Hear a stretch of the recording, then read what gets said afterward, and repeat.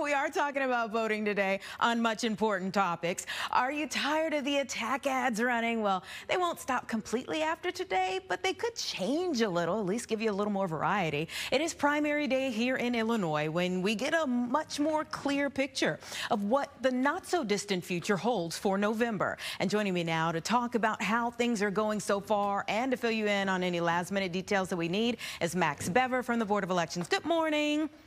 Good morning. Thanks for the invite. Thanks for being back with us. We're keeping you busy. Well, you're always busy this week anyhow. So the polls open at 6 a.m. Let me first just ask you if there were any issues or if things are running smoothly. So far, things are running pretty smoothly. We only have a handful of delayed openings. Looks like we're pretty well staffed when it came to all of our election judges showing up first thing in the morning. So if you're heading out to a precinct polling place today, make sure to thank your election judge and maybe bring them a coffee. But where we stand as of last night, it looks like we might be heading into a lower turnout for this primary election.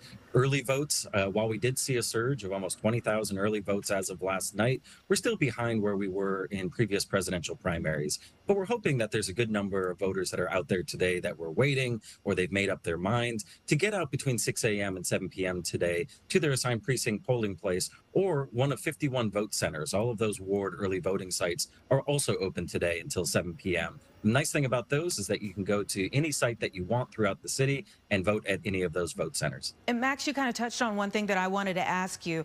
Because early voting wasn't stellar, do you all have any expectation for today? Have you drawn up some type of, run in terms of what you think might happen numbers-wise?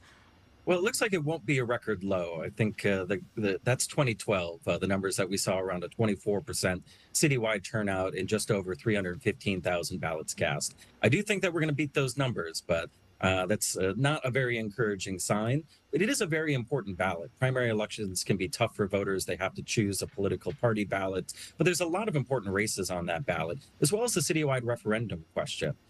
So we're going to see how those results come in later tonight after 7 p.m. We're going to see how close some of those races are because we still have a lot of vote-by-mail ballots out, too. As of last night, we got back over 66,000 vote-by-mail ballots, but we still have 109,000 that are out there and coming back over the next few days that are properly postmarked.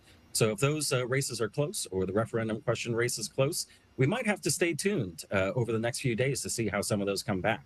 But it's going to be a good long night, and we recommend people go to chicagoelections.gov to find your voter information, find your polling place, and look out for election results later tonight. And just on a final note here, you mentioned, some of the important topics that are on the ballot today. Sometimes it can be overwhelming for people, or maybe, they kind of forget what they thought they were going to do once they get there, or the wording seems a little strange. I want you just to finally touch on bringing notes in or maybe looking at a sample ballot before you go in. Absolutely. We want voters to be as comfortable as possible as they head into the polling booth. So you can bring a cheat sheet, you can bring your phone with you. There's any type of research you can take along with you heading into the polling booth. Just don't take a picture of your ballot if you can avoid that. Take a selfie with your I voted sticker instead. But sample ballots are available at chicagoelections.gov. You can go there to our Your Voter Information page and find your specific precinct ballot. Make sure that you know all of those candidates and judicial candidates. Many resources out there for voters, too. So take a look online. Do your last-minute research before you head in that booth so you feel confident voting. Max, we've really come a long way when we have to give instructions for selfies. Thank you so much. We appreciate you as always. Fox 32 has election season covered on air, online, and with our You Decide section on Fox Local. Stay on top of local campaigns and the race for president even, streaming anytime. To get Fox Local on your smart TV, search Fox Local on these streaming services. Download and watch today. And we've had Joni